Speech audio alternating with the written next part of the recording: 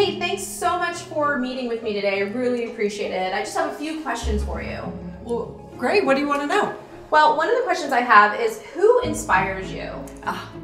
So first person, many people, but first person who comes to my mind is Amy Purdy. She's a Paris snowboarder, motivational speaker. She lost both of her legs, and I saw her on Dancing with the Stars, and she was amazing. She won it. Yeah, but I saw her at a time in my life where I was like, I needed that type of inspiration, so she's pretty amazing. I'm gonna have to check her out. I've never heard of her. You should. What new technology are you excited to see develop over the next decade?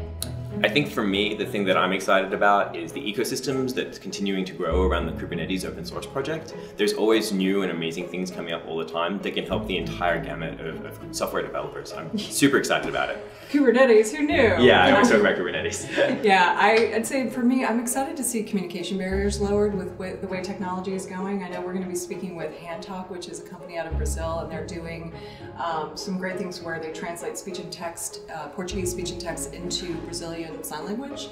And so just stuff like that, seeing where that's going to continue to take us to help us better communicate with each other. It's exciting. Love it. And I noticed you guys have a lot of equipment on your desk, but what is something that's most significant to you and why?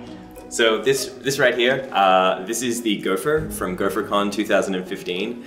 It was the first time that I ever spoke on behalf of Google in front of an audience. And I also did it with our old co-host, Francesc, from the podcast. So it's a special moment for me. Love it. Francesc is the best. I'm going to just mention that I love this Android doodler dog, the Android and the little dog, because it's yours, but I want to steal it, but we keep it close so I can play with it. I love dogs. Very cute. Next is coming up. What are you most excited for?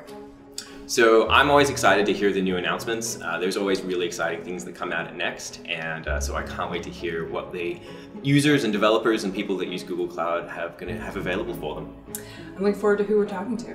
Yeah. It'll be fun.